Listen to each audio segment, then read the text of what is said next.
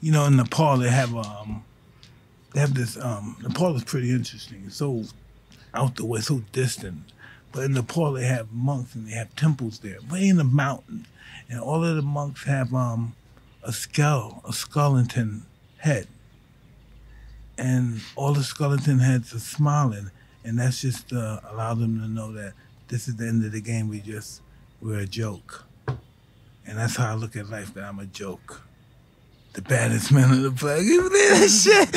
I'm a fucking joke. So just that back to the death of that ego. Back to external. Have you been out to Nepal? Have you been to these places, or is it just, or do you just study them, or have you actually sat with these guys? Like, well, I've met a few people. A lot of people write me from these people in Nepal. It's a place called Tristan da Cunha.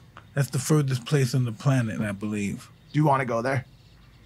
It is really creepy. It's gonna be a couple of days on a boat. It's really interesting. Would you ever do it? I would.